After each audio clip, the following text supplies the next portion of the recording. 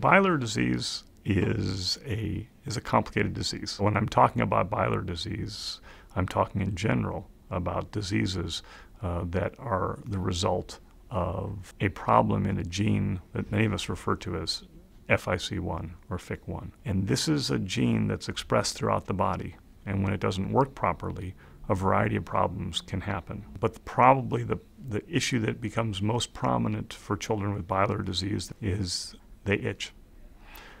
They have terrible, what we call pruritus. And these children are oftentimes very responsive to a surgical procedure called the biliary diversion. It is a procedure that should be carefully selected for patients who might benefit from it, but it can be a remarkable therapy. For families that are having a horrible time with this disease, it is a great treatment.